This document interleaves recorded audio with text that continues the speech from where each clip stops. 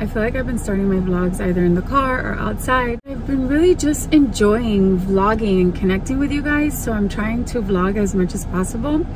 And I have a tiny bit of free time today, and so I figured I would take you guys with me to H&M to see what's new. I like doing videos like this, you know, where I just go into the store and kind of see what's new, show you around, maybe try a couple of outfits, and if not, at the very least, just kind of show you what kind of things they have. And also because I was thinking of doing another haul, like a try-on haul.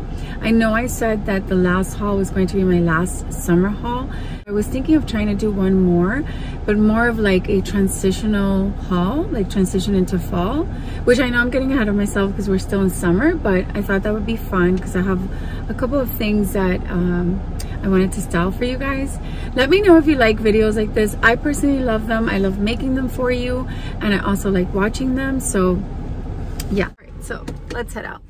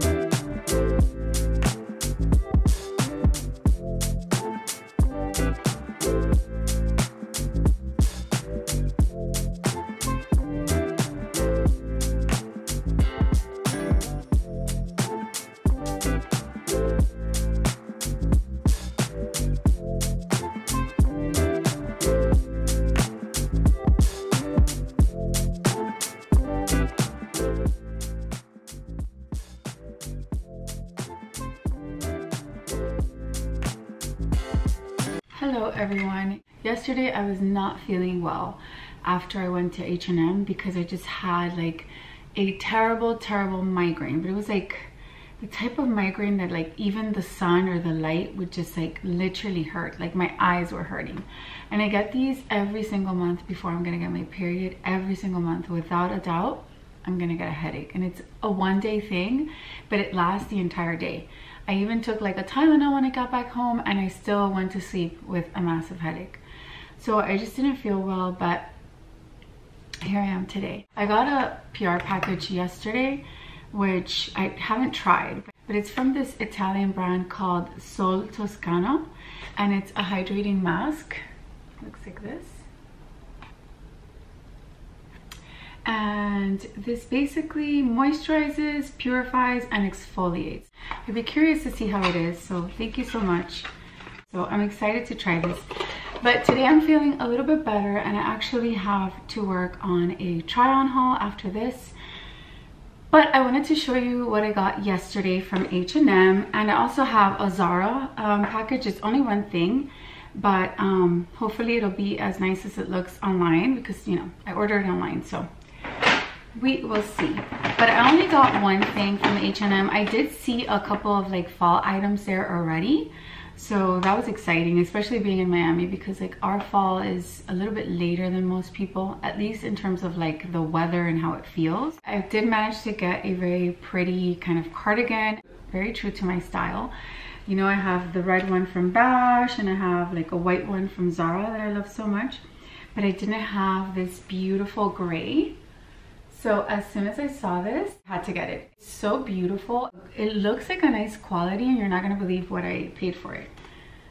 $39.99. I was surprised, because sometimes their cardigans that are like this tend to be a little bit pricier, but I don't know why this is priced that way, because I think it's a really, really nice jacket. So I would love to style this for the fall. And so I got that. And then from Zara, let me grab the package. By the way, their shipping was like lightning speed. I ordered this like a day ago. I already received it, so. Okay, super, super pretty. I fell in love with the print on this dress because it really reminded me of like Alame, and their dresses are obviously a lot pricier. Beautiful brands, by the way. It's just this beautiful dress with this very, very like artsy type of print, which again very much reminds me of the dresses from Alame. Look how pretty that is. And I love the colors. I love the orange with this beautiful mustard yellow and green. Oh my gosh, so, so pretty. It's very, very light and airy. I think this would be a perfect transitional piece for the fall, because you can wear this right towards the end of the summer, and then even wear it in the fall. You could put like a little cardigan over it, and it would look super, super pretty. So yay, I'm excited. All right, so both things look good. By the way, I'm wearing the Moonstone collection from Lana Rose that I spoke about last time. It's the one that they kindly gifted to me. Look how pretty it looks. Of course, I'm wearing the earrings. Super, super pretty. I'll link them in the description box in case you like them. By the way, I left this for last in case this is not your thing. You can just, you know, click off. I understand. I want to keep my channel positive and informative and just a happy place for you guys to click on. But I have a couple of things that I feel like I need to address. To be honest, I struggled with this because, you know, being a professional and a former journalist, I really, really feel that there are so many more important things going on in the world, such as war, poverty, etc., that this kind of nonsense, I feel, is very childish. However, at the same time, I do feel that I really have to kind of stand up for myself, defend myself, and speak a little bit of my mind. So there's been some rhetoric online against content creators, and I've been recently targeted as well, which is a surprise because I am a very small creator, but somehow they took note of me.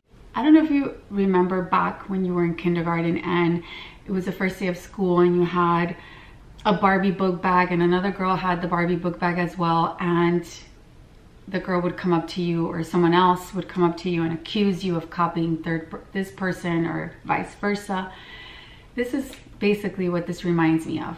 Basically what it is accusing content creators of copying one another in terms of style, in terms of hair color, handbag brand that they use, shoes, furniture. I mean, so many things. And now, like I said, it's my turn. And inevitably, fashions do circulate, fashion styles, brands. As creators, we are also involved with similar apps, like shoppable apps, where we are aware of new brands, new styles, etc. So obviously, those styles and fashions are going to coincide. It's inevitable. It's going to happen. So it was brought to my attention by one of my subscribers that my name has been kind of dropped on another person's channel a lot of times. And like I said, I wasn't going to mention this, but I feel like I need to exercise my voice. So once I found out what was being said, I thought it was incredibly silly, incredibly childish, and to be honest, a lot of nonsense. Like for example, this person is copying you. She has the same color of hair as you.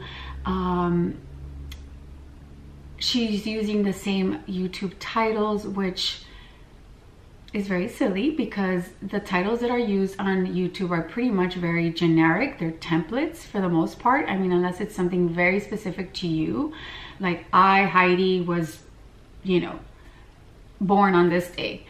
The chances of a title being the same are very, very common. For example, a vlog, video log, a try-on haul, styling hauls, fall hauls. This is very common on YouTube. Creators are using the same titles because they have to describe what it is that they're doing, not because they're copying somebody else. And what else was I accused of? Also, styles. Styles will coincide. One creator doesn't own a specific style over another. That's insane. Same thing with brands. Creators will wear the same brands the same way people on the street wear them. It's the same thing. You wear what you like. Imagine going up to someone in the street. You're wearing that Chanel bag, you copied me. That would be ludicrous to do that. One person doesn't own that style over another, or that outfit, or anything. We are exposed to the same brands. We're going to see the same dresses or skirts or pants or shoes circulating, or handbags. And one person should not stop wearing it because someone else wore it first, or vice versa. That is ridiculous. And so to accuse a person of copying another because you have the same dress or because you wear the same bag, it just doesn't make any sense. And here's the thing, when you start accusing creators of copying one another, I think that it really kind of forces creators to try their best to be different. And in an effort to be different, they're being inauthentic. That's what people don't understand. There's this silly rhetoric of like, you need to be more authentic. You need to wear something like this and you can't wear that because someone else wore it. But they're not realizing that by pushing someone so much to be different, they're actually pushing the creator to basically try so hard to be different, pick things that they maybe don't really like just in an attempt to be different. And that is more disingenuous than anything. And I am not going to stop myself from wearing a dress that I like or a handbag because someone else is wearing it. Not about that. Yes, I am a small creator, but I am very proud of my work, not because I am better than anybody or because I think that I am better than anybody, but because I am a hard worker. And so do not think that because I have less subscribers that my work is not genuine or authentic or not as valuable as anyone else's. That being said, I am not going to name drop. I'm not going to say what person this is that I'm being compared to because one, I support my fellow content creators, big or small. I'm not here to compare, attack, or name drop. I'm not trying to ride on anyone's coattails. And yeah, I'm not doing that. I'm not participating in any name dropping. I'm not interested in that. I'm just interested in defending my position, myself. And again, I'm here to stay and I have a voice and I will exercise it. Whether I have a lot of subscribers or not, that's something that I will do. Also, I want to say that when you drop my name on that person's channel, I think it's very rude to that person as well. And it's not nice, you know, because the people that go on that channel to watch that person are there to watch her. They're not there to hear about another creator. And so I just think it's incredibly rude and not nice. I also received a comment from someone who was very vicious, accusing me of the dumbest things. I even got accused of, you know, copying this person because of my hair, which, by the way, I was born with darker hair. I never knew that a person has patented brunette hair. I mean, that's how silly these accusations are. They are insane. just because two people resemble each other and maybe they're both Latin and they have a brunette hair and olive tone doesn't mean that they're copying one another. So I really felt the need to address this. Like I said, I did struggle with this a whole lot because I consider myself educated, you know, and not a person that likes to waste time on nonsense like this. But I'm also very new to social media in a way.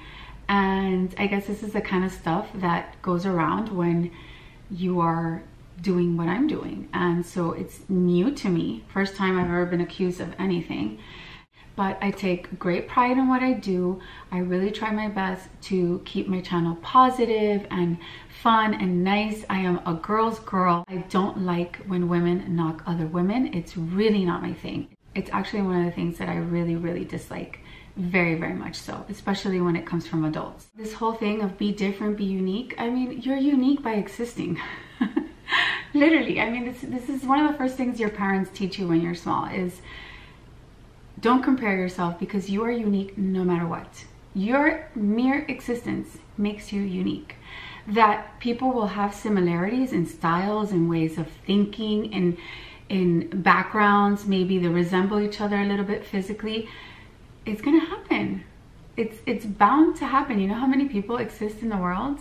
It just needs to stop because honestly, if anyone claims to be completely unique and different and not draw inspiration from anything, then they're not being truthful to themselves and everyone else.